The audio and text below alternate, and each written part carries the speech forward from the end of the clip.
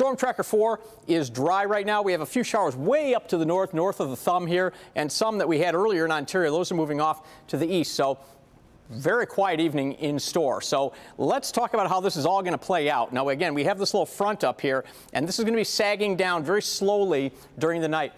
It's a regular cold front, nothing special about it. It just doesn't have a lot of moisture to work with. So there could be a few scattered showers, maybe even a little wintry mix, because overnight lows are going to get down into the mid-30s. So could be a little wintry mix or a few little raindrops around, but this is going to be more the exception than the rule. I think more of us will be dry than wet late tonight into tomorrow, and we'll have a few more showers that are possible around the lunch hour, and then this stuff all really starts diminishing during the afternoon. I don't think there's really going to be much around as we get into the afternoon drive, so no problem. Really, most of us won't have a problem with either rush hour tomorrow. And then notice the clouds are going to start diminishing as we get into tomorrow evening, so becoming partly cloudy. We'll actually probably will see a little bit of sun around sunset, but I want you to watch something here. Now, this is, again, you see this partly cloudy sky here. You watch, you just see some stuff just kind of like just develop right there.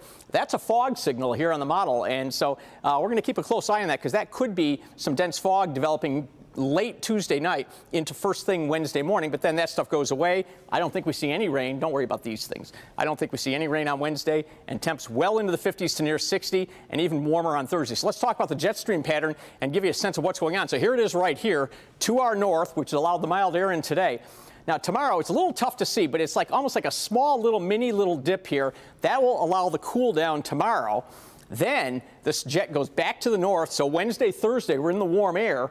Then, as we get into Saturday, a nice dip to the south. So Saturday, it's not going to be like this past Saturday with the 20s, but it is going to be a day where we're going to have some 40s around, and it's going to be breezy, and then it warms all the way back up next Tuesday. So tonight, 34, the overnight low, and then tomorrow we get up to 48 for the high, and then here's your 7-day forecast. Look at that, 60 on Wednesday, 65 on Thursday, and then we cool off Friday into this coming weekend. So just get ready to enjoy it. Some St. Patrick's 60s.